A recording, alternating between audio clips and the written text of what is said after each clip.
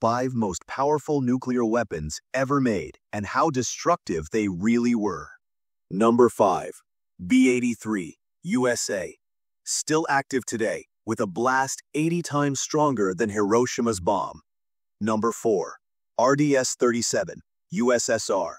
Their first hydrogen bomb, tested in 1955, over 200 times more powerful than Fat Man.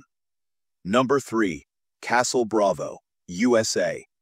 1954 test explosion, miscalculated, and 1,000 times more powerful than Fat Man. Number 2. B-41, USA. The deadliest U.S. bomb ever, with a 25 megaton yield, nearly 3,000 times stronger than Little Boy.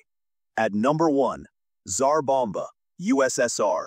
The largest bomb ever detonated, 3,300 times stronger than Hiroshima. These bombs weren't made for war. They were built to terrify. Follow Fact Fuel for more history-shaking facts.